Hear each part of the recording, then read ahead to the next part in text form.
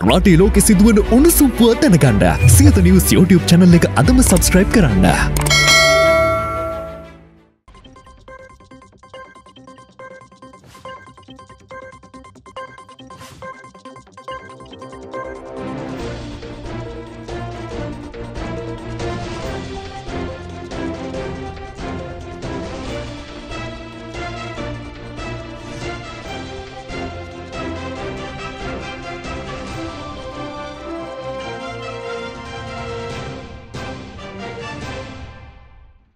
අයිබෝන් සමට කලින් සත්‍ය හරියටම කියන සියත උදැසන පුවත් විකාශයයි මේ මම උත්පලා ජයසිංහ ප්‍රථමයෙන් අවධානය පුවත් සිරස්තල වෙත. පෞද්ගලික විශ්වවිද්‍යාලවල අධ්‍යාපනය ලබන්න ණය යෝජනා ක්‍රමයක් කැබිනට් පත්‍රිකාව ලබන සතියේ සියඹලා පිටිය කියයි. ඌව වෙල්ලස්ස විශ්වවිද්‍යාලයේ නව වෛද්‍ය පීඨය මේ වසරේ ආරම්භීමට සැලසුම්. කංසා වගා කිරීමට විශේෂඥයින්ගේ අවසරය ඇමති දිලුම් කියයි. ප්‍රථම අවධානය දේශීය පුවත් වෙත. ජාතික ඇගයීම් පනත සම්මත කර ගැනීමේ අවශ්‍යතාවය පිළිබඳව ආචාර්ය අසේල කළුගම්පිටිය අද පැහැදිලි කිරීමක් සිදු කළා. ඔහු පෙන්වා දෙන්නේ මගින් ස්වාධීන ඇගයීම් කොමිසමක් නිර්මාණය කළ හැකි බවයි. සංවර්ධන කාර්යයන්හි නිසි ප්‍රතිඵල අත්කර ගැනීමට නම් ඇගයීම් ක්‍රියාවලිය සක්‍රිය කළ යුතු බව ඔහු වැඩිදුරටත් පෙන්වා දුන්නා. ශ්‍රී ලංකාව අපි තාමත් හඳුන්වන්නේ සංවර්ධනය වෙමින් පවතින රටක් ලෙසයි. සංවර්ධන ව්‍යාපෘති කොතෙක් ක්‍රියාත්මක වුණත් ඒවායේ ප්‍රගතිය පිළිබඳ අපේ රටේ නැවත සමාලෝචන සිදුවන්නේ ඉතාම අවම වශයෙන්. අදාළ බව, කාර්යක්ෂමතාව, තිරසර බව ඇතුළු නිර්ණායක රැසක් පදනම් කරගෙනයි ජාත්‍යන්තරව පිළිගත් ඇගයීම් ක්‍රියාවලීන් සිදුවන්නේ. ලෝකයේ බොහෝ දියුණු රටවල සංවර්ධන ව්‍යාපෘතීන් සිදු කළ පසු ඇගයීම් ක්‍රියාවලියක් අනිවාර්යෙන් සිදුවනවා. දකුණු ආසියාවේ ඇගයීම් ක්‍රියාවලියක් ඇති එකම රට ශ්‍රී ලංකාව තවමත් අපේ රටේ ජාතික ඇගයීම් පනතක් නැතිවීම ගැටලුවක් බවයි ආචාර්ය අසේල කළුගම්පිටිය පෙන්වා දෙන්නේ. ලංකාව තමයි දකුණු ආසියාවේ රටවල් වලින් ජාතික ඇගයීම් ප්‍රතිපත්තියක් තියෙන එකම රට. ජාතික ඇගයීම් පනත මේ පනත දැනට සම්මත වෙලා නැහැ. මේ ඇගයීම් පනත සම්මත කරා නම් ඒකේ විශේෂයෙන්ම යෝජනා කරලා තියෙන්නේ ඉන්ඩිපෙන්ඩන්ට් ඉවැලුවේෂන් කමිෂන් එක. කියන්නේ ස්වාධීන කමිෂන් සභාවක්. ඒකෙන් අවස්ථාව ලැබෙනවා රටේ හැම දෙපාර්තමේන්තුවකටම ඒ වගේම අමාත්‍යාංශයකටම හැම රාජ්‍ය ආයතනයකටම කොච්චර දුරට සාර්ථක වුණාද වැඩසටහන් මීට වඩා ප්‍රතිඵල ළඟා කරගන්න මොනවද කරන්න පුළුවන් කියන කාරණේ මතු කරගන්න පුළුවන් මේ ස්වාධීන ඇගයීම් කමිෂන් සභාව පත් කරාට පස්සේ. නිසි ඇගයීම් ක්‍රියාවලියක් රට තුළ පැවතීමෙන් නිකරුණේ ධනය, ශ්‍රමය වගේම කාලේ නාස්ති වීමත් විශාල වශයෙන් අවම කරගන්න පුළුවන්. අභියෝග කර අවස්ථාවලදී පවා ඇගයීම් ක්‍රියාවලිය තුළින් ඒවා කළමනාකරණය කිරීම ගැන අපේ රටේ ඉතිහාසය තුළ අපි ලෝකයටම පෙන්වා දී තිබෙනවා. දියුණු වෙමින් පවතින බොහෝ රටවල සංවර්ධන ක්‍රියාවලීන් සාර්ථක වෙන අවස්ථාවල් අඩුයි. අසාර්ථක වෙන අවස්ථාවල් බොහෝ තියෙනවා. මෙන්න මේක වළක්වා ගැනීමට තියෙන උපකරණය ක්‍රමවේදය තමයි ඇගයීම කියලා කියන්නේ. 1940 ගණන් වල ඉඳලා 50 ගණන් දක්වා ලංකාව ලෝකයේ පුරාම ප්‍රසිද්ධියට පත් වුණා කරන්න බැරි දේවල් කරපු රටක් කියලා. ඒ නිසා අපිට ඉදිරියටත් කරන්න පුළුවන්. අපේ රටේ ජනතාවට ඒක කරන්න පුළුවන්. 2023 වසරේ පළමු කාර්තුවේදී ශ්‍රී ලංකාවට ඇමරිකානු ඩොලර් මිලියන 604ක ආයෝජන අහිමි වී ඇති බව ආයෝජන ප්‍රවර්ධන රාජ්‍ය අමාත්‍ය දිලුම් අමනුගම පවසනවා. මේ අතර ශ්‍රී ලංකා ආයෝජන මණ්ඩලය යටතේ නියම ව්‍යාපෘතියක් ලෙස කංසා වගා කිරීමට විශේෂඥයින්ගේ අවසරය හිමි වී ඇති බවයි රාජ්‍ය අමාත්‍යවරයා වැඩිදුරටත් සඳහන් කළේ. මෙරට ආයෝජන පිළිබඳව දැනුවත් කිරීමේ විශේෂ මාධ්‍ය හමුවක් ආයෝජන ප්‍රවර්ධන අමාත්‍යංශයේදී පැවැත්වුණා. එහිදී ආයෝජන ප්‍රවර්ධන රාජ්‍ය අමාත්‍ය දිලුම් අමුණුගම මාධ්‍යයට මෙසේ අදහස් පළ කළා. 2023 මුල් කාර්තුවේ US ඩොලර් මිලියන 604ක් ආයෝජන අපිට ලැබිලා තියෙනවා. අපි විශ්වාස කරනවා මුල් කාර්තුවේ එසේ වුණත් වසරේ අග වෙනකොට අපිට බිලියනයට එහා හෝ බිලියන 1.5ක හෝ 2කට එහා යන්න පුළුවන් වෙයි. BOI will be going ahead with the pilot project for cannabis, so that is also a new sector we are looking at. We have been authorized because the expert committee report is out, so it's a yes. And we got instructions to go ahead with the pilot project through BOI. So we are discussing with investors and also experts. We are getting a couple of experts down as well. And very soon we will start experimenting. So we will have to select the area and we will zone it. Obviously we will get it into a zone and maybe we will start out with a couple of investors who will obviously bring in more dollars. They will obviously have to not only grow it, they'll have to manufacture a final product, and that will be the income of the country. So how we do it is being discussed so that we won't have dispute later once we lay the rules. According to the committee report, we have to have a cabinet paper. We need to know how it has to be done.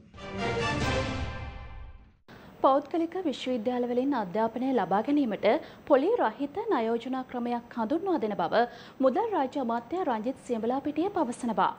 ඊට අදාළ cabinet පත්‍රිකාව ලබන සතියේදී ඉදිරිපත් කරන බවයි ඔහු ප්‍රකාශ කළේ. අපේ දරුවෝ උසස් පෙළට පෙනී සිටිනවා හැම අවුරුද්දකම ලක්ෂ 3ක් විතර. මේ දරුවන්ගෙන් 1,95,000ක් විතර සමත් වෙනවා. සමත් කියන්නේ S3ක් ගන්න අඩු ගන්න. දැන් ලෝකෙ වෙන රටක නම් S3ක් ගත්ත ගමන් විශ්වවිද්‍යාලය. අපිට එහෙම බෑනේ. අපි දැන් මේ දවස්වල ලෝන් එකක් දීලා තියෙනවා 5000කට යන්න පෞද්ගලික විශ්වවිද්‍යාල වලට. අපි පොලි ගන්නෙ නැහැ. පොලි ගන්න අවශ්‍ය කියලා ලොකු සටනක් තිබුණා. හැබැයි ජනාධිපතිතුමා කිව්වා ගන්න එපා මේගොල්ලෝ. ගන්නෙ නැහැ. තාමත් මේ අවසාන කැබිනට් පත්‍රිකාව මේ සතියේ ගැන කතා වෙන්නේ. මොකද ඔක්කොම අනුමත හුඟක් අය අහනවා මොකද තාම මේ ණය නැත්තේ කියලා.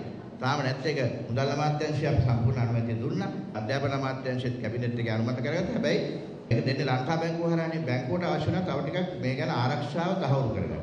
ඒ නිසා ඒගොල්ලෝ නැවතත් කැබිනට් එකට පත්‍රිකාවක් අධ්‍යාපන අමාත්‍යාංශයට දාලා තිනවා. ඒක මම හිතනවා ලබන සතියේ අනුමත වුණාම ඒ ණය මුදල දරුවන්ට ලැබෙනවා. දරුවෝ 5000ක් පෞද්ගලික විශ්වවිද්‍යාලවල ඉගෙන ගන්න ඒගොල්ලන්ට ණය මුදලක් ලැබෙනවා ලක්ෂ 9ක. තවත් ලක්ෂ 3ක් ඕන ලැබෙනවා මාසෙට වියදමට ගන්න. ඉගෙනගෙන ඉවරලා අවුරුදු 2ක විතර කාලයක් තියෙනවා ණය ගෙවන්න. අපි හුඟක් අවස්ථා මගහැර ගන්න જાතියක් නේ. අපිට විවිධාකාර කෝණ තියෙනවා මේවා දිහා බලන්න. ප්‍රශ්නේ හැබැයි උත්තරේ නෙමෙයි අපි හොයන්නේ. හැමදාම මේ අවුරුදු 75 තිස්සේ බලපු කෝණයෙන් බලලා අපි ඒක ප්‍රතික්ෂේප කරනවා.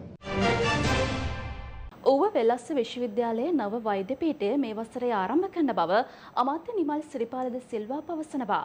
ඒ අනුව ප්‍රථම වරට සෙසුන් 50 දෙනෙකු බඳවා ගැනීමටයි සැලසුම් කර ඇත්තේ. ඌව වෙලස්ස විශ්වවිද්‍යාලයේ නිරීක්ෂණ චාරිකාවට එක්වෙමුණුයි අමාත්‍යවරයා මේ බව ප්‍රකාශ කළේ.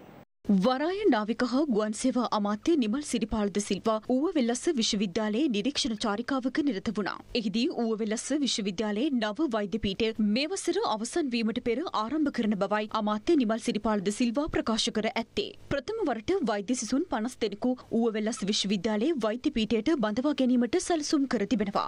මෙම සැලසුම ක්‍රියාත්මක කිරීමේ පළමු පියවර ලෙස මෙවර උසස් පෙළ විද්‍යා විෂය ධාරාවෙන් වෛද්‍ය විද්‍යාව හැදෑරීමට විශ්වවිද්‍යාල සුදුසුකම් ලබන සිසුන් අතරින් 50 දෙනෙකු තෝරා ගැනීමට ඌව වෙලස්ස විශ්වවිද්‍යාලය තීරණය කර ඇති බවයි වරාය හා නාවික ගුවන් සේවා අමාත්‍යාංශය පවසන්නේ. ඌව පළාත් ආණ්ඩුකාර AJM මුසම්මිල් විශ්වවිද්‍යාල ප්‍රතිපාදන කොමිෂන් සභාවේ උපසභාපති මහාචාර්ය චන්දන පී උඩවත්ත ඌව වෙලස්ස විශ්වවිද්‍යාලයේ උපකුලපති මහාචාර්ය ජයන්තලාල් රත්නසේකර වෛද්‍ය පීඨාධිපති මහාචාර්ය මුදිත විධානපතිරණ යන අය මෙම නිරීක්ෂණ චාරිකාවට සහභාගී වුණා. ඌව වෙලස්ස විශ්වවිද්‍යාලය කියන්නේ අපට සුවිශේෂී වූ විශ්වවිද්‍යාලයක්. මේ විශ්වවිද්‍යාලයෙන් මෙතෙක් පිට වෙන සෑම ශිෂ්‍යයෙකුට උපාහයේ රැකියාවක් ලැබිලා තියෙනවා.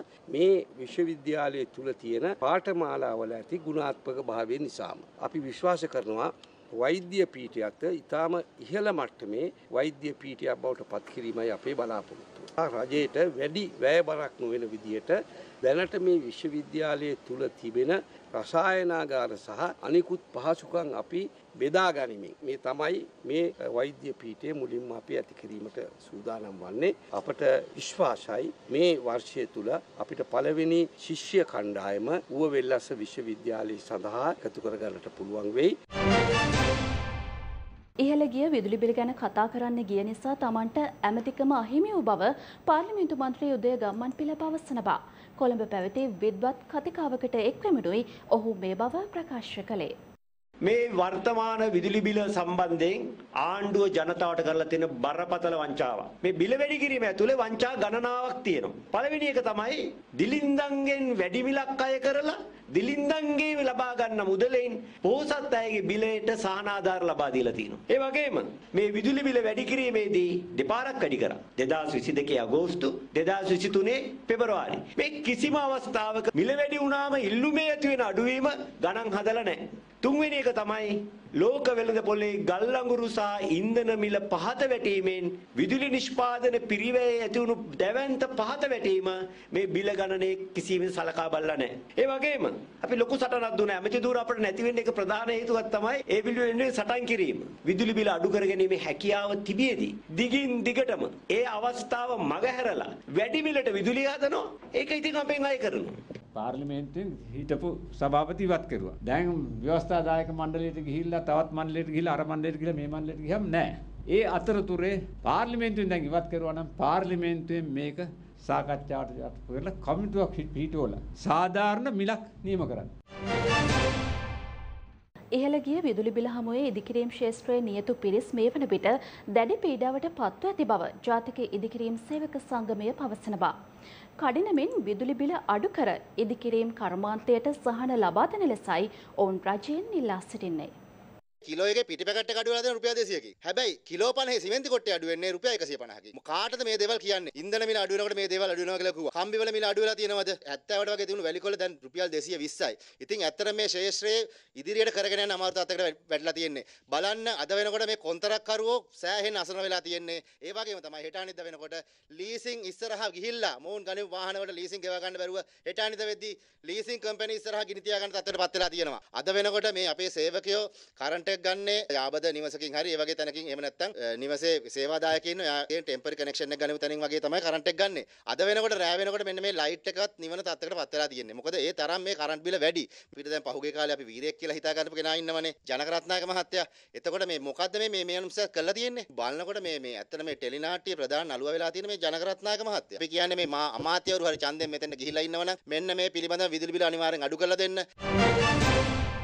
මේ සමගින් උදෑසන පුවත් විකාශය අවසන් වෙනවා. ඔබට සුබ දවසක්.